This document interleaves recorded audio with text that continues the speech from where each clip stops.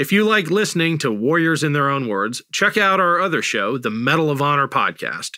The link is in the show description.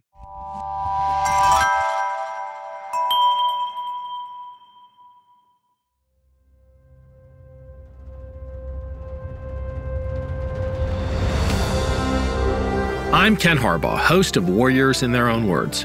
In partnership with the Honor Project, we've brought this podcast back at a time when our nation needs these stories more than ever.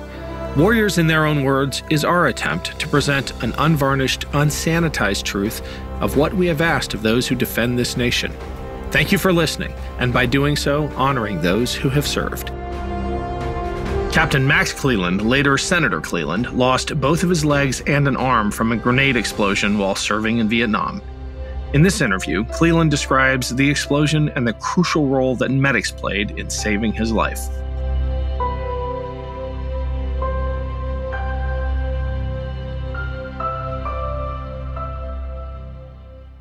I felt that Vietnam was the war of my generation that I could not avoid, and I didn't want to avoid it. I was in uniform. I was a young lieutenant. I was on active duty as a young ROTC graduate, and it was the mid-'60s. And by 1967, I volunteered for Vietnam and went with the 1st Air Cavalry Division. The 1st Air Cavalry Division was later committed after the Tet Offensive in early 1968 to relieve the siege of Quezon. So I went with that relief unit with the 1st Cav, surrounding the hills near Quezon. On one mission, I was a communications officer for an infantry battalion at the time, and I went to unload my radio team on a hill so we could set up a radio relay into Quezon for the battalion moving into Quezon, breaking the siege there that week. I got off a helicopter, ducked under the helicopter blades, had my flak vest on, my steel pot, some grenades on my web gear, had my M16 in my left hand, turned around, looked at the helicopter, it took off, looked down, there was a grenade. Now, I didn't anticipate that it was an enemy grenade or that it was live, because grenades had fallen off my web gear a lot. You know, you're moving around, you're jumping around, you're in and out of bunker and dodging rockets and whatever, and so life was pretty confusing. And so I thought it was mine. I thought it dropped off my web gear, and I still think probably it did. But I had my M16 in my left hand. I reached in with my right hand to get it. I must have been about 5 or 6 inches from it when it went off. Technically, I should be dead because the killing radius of a grenade is about 5 yards or 5 meters. You're within that, you're dead. Well, my flak vest helped save me. My steel pot was blown off, and my left hand was saved because it was behind me holding my M16. But my right arm was blown off instantly. My right leg was blown off instantly, and my left leg was so badly mangled it was amputated within the hour. So there I am laying on the ground, my windpipe shattered, can't speak, can't talk, and I'm laying on the ground bleeding and dying. I was totally stunned by the grenade explosion. It was deafening. It threw me back, and then I was just absolutely felt like I was burning all over. Later I found out it was the flash burn from the grenade that seared some of the wounds is the reason I didn't die on the spot right there in a few minutes. But I lay there bleeding and dying and calling out for help. And it was a powerful sense of helplessness. Well, unbeknownst to me, a team of 4 Navy medical corpsmen attached to the Marine Corps were right there on that hill. I mean, Providence, good Lord, was looking after me. There's 4 medics, not just 1, but 4 right there on that hill. They rushed to me. And I can remember when they started cutting off my uniform, I thought, you know, in the military, uniform is sacrosanct. And I thought, here I am missing almost 2 legs and my right arm, and I'm bleeding and dying. And I'm thinking, God, don't cut off my uniform. But they knew what they were doing. So they started cutting off my uniform, making an immediate tourniquet to stop the bleeding. And they called in an immediate dust-off or helicopter, a Huey, that was, in effect, the lifeline. But while I was laying there, they took care of me and made sure I got on the medevac helicopter, which got me to the Division aid station. There, other medics took over, had an IV put in the chopper on the way to the bunker, and 1 shot of morphine And they started asking me my name, rank, and service number. And I thought, you got to be kidding me, man. I guess it was to, make sure we tag this body properly, And so I looked up at one medic and I said, you think I'm going to make it? And he said, you just might, I figured under the circumstances it was pretty much a word of encouragement. So I was put on a helicopter again, flown to a Quonset hut on the South China Sea. All this done within an hour. And my life was saved by a team of 5 physicians. But it was the medics that got to me first. And the medics in the helicopter that got the IV in. And it was the medics in the bunker in the division aid station that I think ultimately saved my life. And the reason I'm here talking to you today. I mean, any military person who has ever been wounded or shocked or gone through trauma or whatever and had to call for a medic or call for help and is attended by a medic, boy, I'll tell you, you never forget that. And you never forget those young men who saved my life. The tragedy is I never knew their names. They went on to other situations in the war. And looking back, God knows I really owe my life to them. Looking back, I didn't know that they were medics at the time. I didn't know they were Navy corpsmen, trained medics, 4 of them, attached to the Marine Corps at the time, that happened to be on that hill when I was on it. I mean, again, Providence, I think, intervened in my life and saved my life right there on the battlefield through the lives of 4 medics and their skill to respond instantly to a life-threatening situation for a soldier. And later, I look back, what are the odds that 4 trained corpsmen, medics, are going to be right there with you when you have, 3 limbs basically blown off and are bleeding and dying on the ground? What are the odds? Pretty remote. But that's what medics do. They get there and they stop the bleeding. They get the IV in. They stabilize you as best you can. They talk to you. They encourage you, and they get you as soon as humanly possible to further aid and ultimately surgery. And they did that all within the hour. In Vietnam, the statistics were that if you were wounded and were able to receive medics and medical attention within the hour and didn't have a head injury, you stood a 98% chance of survival. But what that did was complicate life back in the States, because what happened was we had 10,000 amputees out of the Vietnam War. More arms, legs, and eyes were lost in the Vietnam War than in World War I and Korea combined. So you save life on the battlefield through incredible, miraculous medics and their training, and that just complicates the rehabilitation process back here. But at least your life is saved on the battlefield, and I consider that, and in my case, certainly a miracle. And I didn't have a sense that I was literally drifting out of life, that life was oozing away from me. And I had this sense, powerful sense, that if I slipped into unconsciousness, I would never regain it. I'd never come back. I'm out of here. I know I'm leaving here. And if I lose consciousness, I ain't making it back. I mean, I just had that powerful knowing, in an instant almost. And so I fought to stay conscious, and their voices, their shouting, their activity, kept me in it, kept me conscious. Now, a fascinating thing about that is that's part of medical training, the training of medics. I was just earlier this year in Schweinfurt, Germany, where ironically, it was 30 years to the day I was wounded in Vietnam, April 8, 68, April 8, 98. And it was the first time I'd been in an Army helicopter since I was in there with a medic, putting an IV in my arm, blown away 30 years ago. I went down to see in Schweinfurt, Germany, training of Army medics. And I saw their training, and it was very realistic. And I noticed how they're trained to talk to, in effect, their patients. Stay with me. Don't lose it. I'm here. That's part of it, to keep the patient conscious. Because I knew if I'd lost consciousness, I was gone. It's amazing what flashes of insight you get when you lay there dying, One of the flashes of insight that I got was how easy it was to potentially drift off into nothingness or drift off into the dark or just let the black overwhelm you and just let life ooze away. And that, I guess maybe since that moment, life has been a lot of effort. It took, the medics talking, encouraging me, talking to each other, doing things, trying to save my life, helped me fight to stay in the game. There have been other people along the way, in Vietnam, in the hospitals in Japan, in Walter Reed, in the VA system, who helped encourage me when I was down, when I felt my life was oozing away in one form or the other, mentally, emotionally, physically, helped me get strong at the broken places. That's the great line by Ernest Hemingway, who himself got wounded in World War I, almost became a single-leg amputee.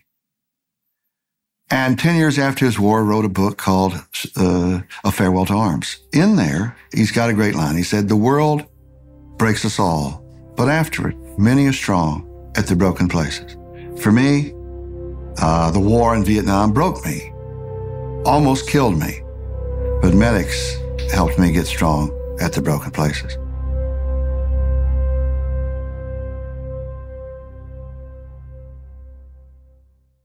Welcome to Anthology of Heroes, the podcast that explores the most pivotal moments of history through the eyes of those who lived it. In this podcast, we don't spend our time recounting facts and dates. Instead, we follow in the footsteps of national heroes, kings, or ordinary people who lived and breathed the moments that shaped our world. We're not hemmed in by eras, borders, or religions. Instead, we seek out the tales of those who defied the odds and fought passionately for their beliefs. Whether they're right or wrong is up to you to decide. From Vercingetorix's doomed rebellion against Rome, to Osceola's unshakable war against the USA, all the way up to the inspiring Sobibor concentration camp uprising in World War II, each episode is an immersive listening experience, blending music and sound effects to really draw you into the story.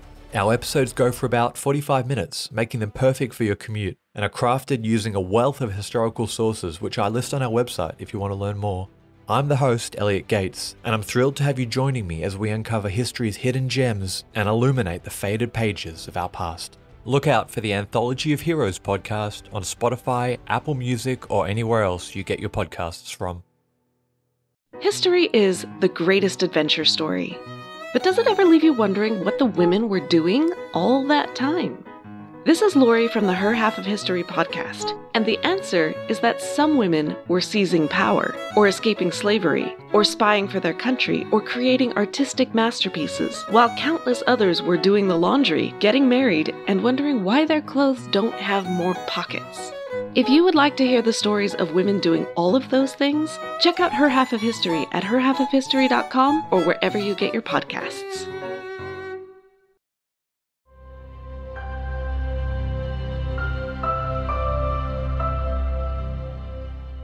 When you were acknowledged as a medic, it was much like you being acknowledged as a young lieutenant in the assault or a young radio telephone operator. The snipers pick the RTO, the first, and the person on each side of them, because one of them must be a leader. They also pick off the squad leader or the team leader, the point person. But the guy who is obviously the medic is the guy who can help save some lives, and they go after him too. And also, when that Red Cross was painted on the side of a dust-off, those dust-off pilots were the most courageous pilots in Vietnam because they braved everything to get there and save a life.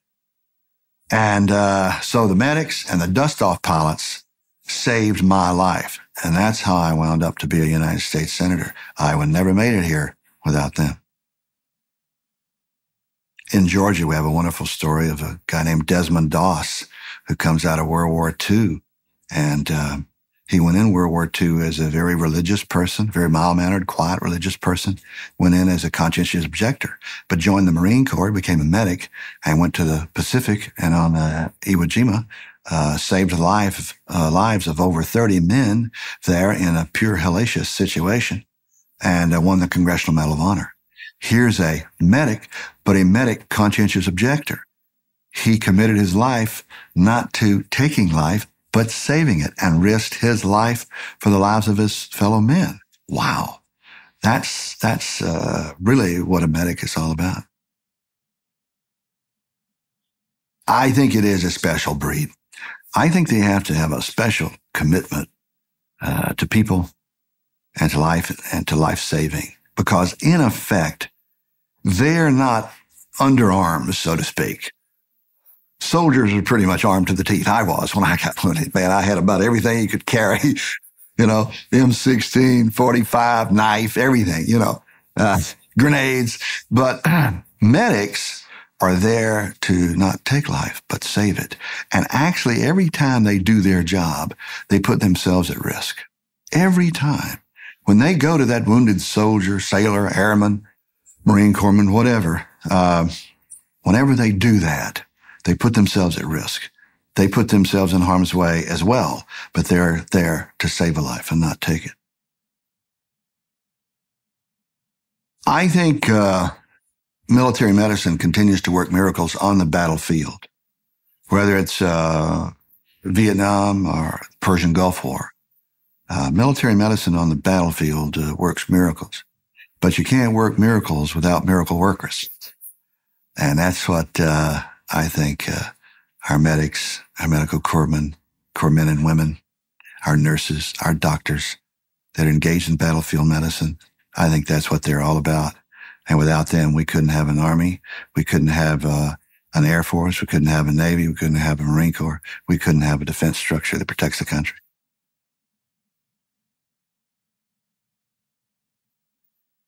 When I was Secretary of State in Georgia, part of my responsibility as Secretary of State was to put the Confederate battle flags on display there in the state capitol.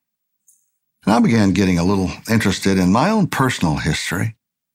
I found out, amazingly enough, just a few years ago, that I'm the great-grandson of a Confederate war veteran. Not just a Confederate war veteran, but a Confederate war veteran who served under Robert E. Lee outside of Richmond. And on July 13th, 1864, in the Battle of the Crater near Petersburg, became a single-arm amputee on the right side. He lost his right arm.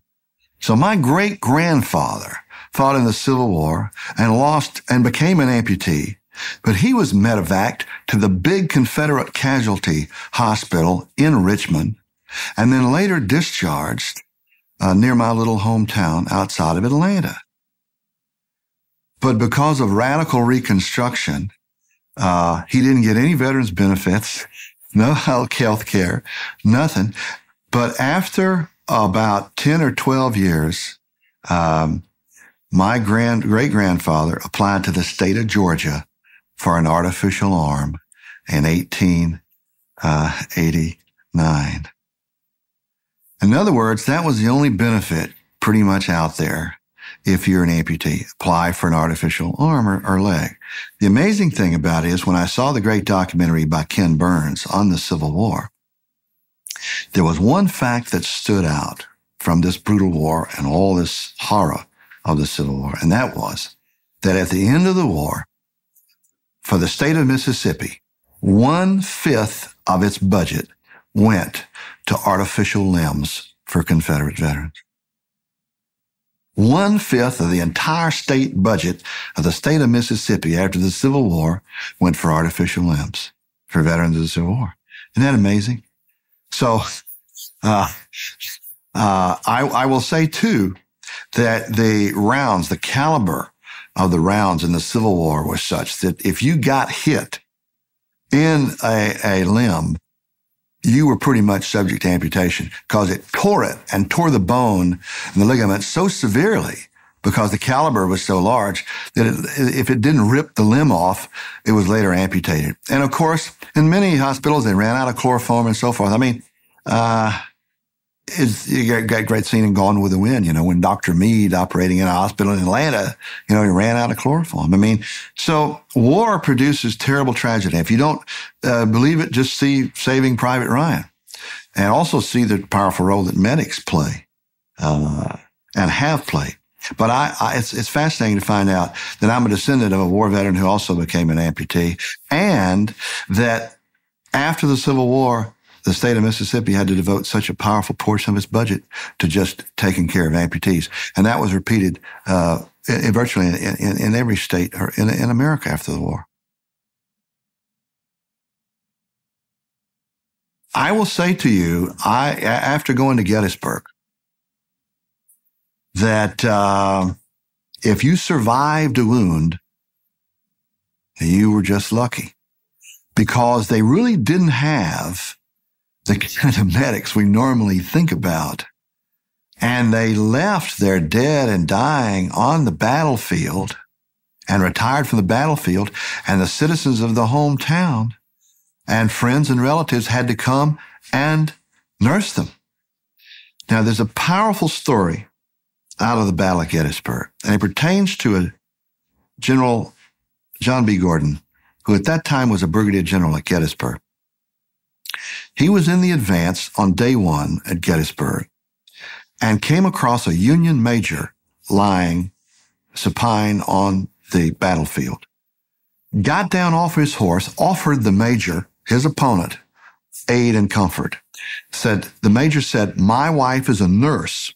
She's in town, and if you get the word to her, she'll come and help me." That night, Gordon got the word through the lines to the wife. She came and, in effect, saved the major's life. Years later, then U.S. Senator John B. Gordon from Georgia encounters the major in New York and says, "I knew a man who died at Gettysburg with your name." He said, "I am that man, sir." And said, "I knew a General Gordon who saved my life." And he said, "I am that man, sir." But the powerful lesson there is that during the Civil War, you didn't have medics running around taking care of people. If you got wounded, you lay there, bled, and died, or else somebody from the town or a family member came and hauled you off the battlefield. So thank God we've come a long way.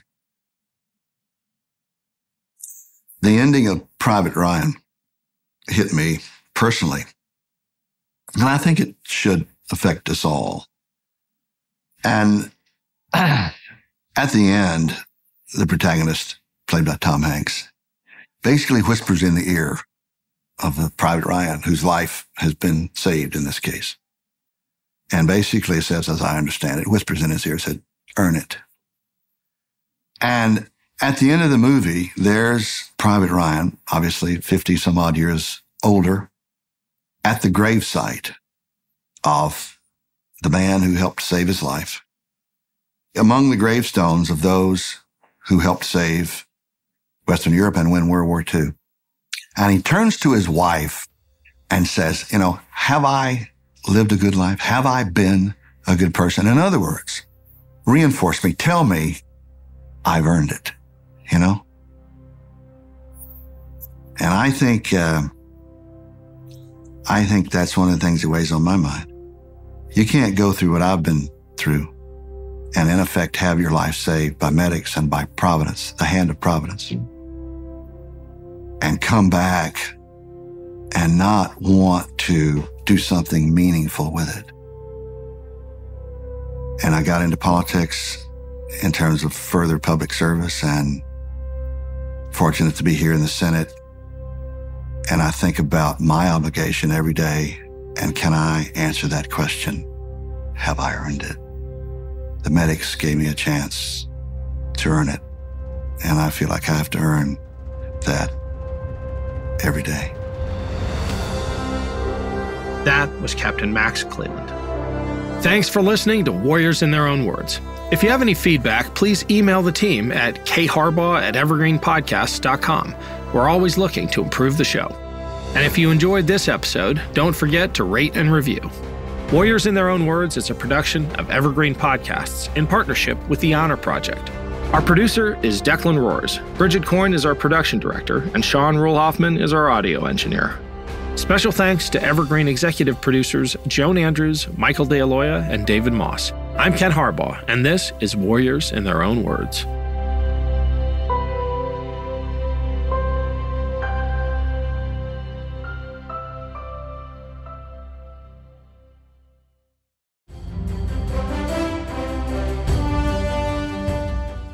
This is Peter. And this is Tom. We want to tell you guys a little bit about our podcast. Tom and I met in college, became best friends, and then teachers almost 20 years ago. Sometimes school just does not allow us to elaborate on the topics that we find interesting, like the real shark attacks that inspired the movie Jaws, or the real historical context to Indiana Jones artifacts. Where does cereal come from? Or are zombies real? Does Ben Franklin really deserve to be on a $100 bill? On our podcast, just like in our class, there are no stupid questions. Just two friends having a lighthearted conversation about history, pop culture, and the context of current events. Listen to History Teachers Talking Podcast from Evergreen Network, anywhere you get your podcasts.